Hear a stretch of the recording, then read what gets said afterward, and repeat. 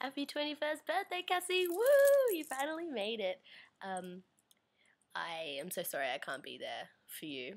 And, I'll just let you know as well, this is like my probably 7th or 8th time trying to record myself, and I feel like a complete idiot, but that's a consequence of my actions of being in the USA instead of in Saratoga for your 21st. If I was there, I would have stood up with your family, you know, and your friends to talk about how important you are, especially, you know, on your birthday. And I just wanted you to know that you're one of my closest friends and you're definitely a breath of fresh air. You make everyone so happy and you're so dedicated and caring, and a prime example of that is, you know, the way you handle other people's birthdays. You organise slideshows, and from what I've been told, you organise your own slideshow for your 21st, you crazy girl. You make personalised birthday cards, and you go to so much effort to make, you know, that person feel 100% on their birthday. You know, Cass, like, you are just such a sweet person, intelligent.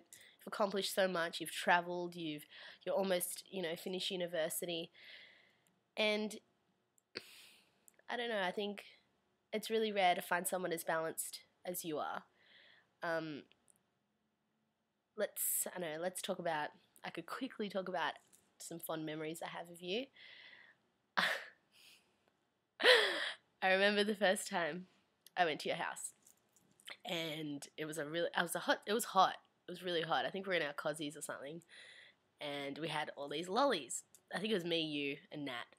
Shawnee might have been there as well. Anyway, so we're like running up the stairs to your house, and I like dropped all these lollies, and your mom just started yelling at me for dropping all these lollies, and I felt so bad. And then Romeo ate them, and that I love that memory. It's just first time at Cassie Green's house, and I'm already causing trouble. Other fond memories I have of you were the times we had at schoolies.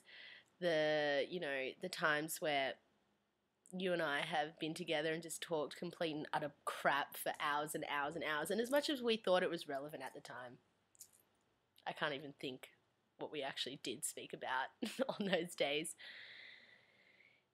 Cass, we just have such a strong rapport within each other, and I'm so glad to have you as a friend, and everyone who has met you just falls in love with you because you're such a beautiful person. And I hate getting all like sooky and sentimental, but you mean a lot to me. You mean more than that. You're just one of my closest friends, and I hope you have a wicked 21st, and I love you so much. I can't wait to see you, and I miss you heaps. Happy 21st, gorgeous girl. See ya.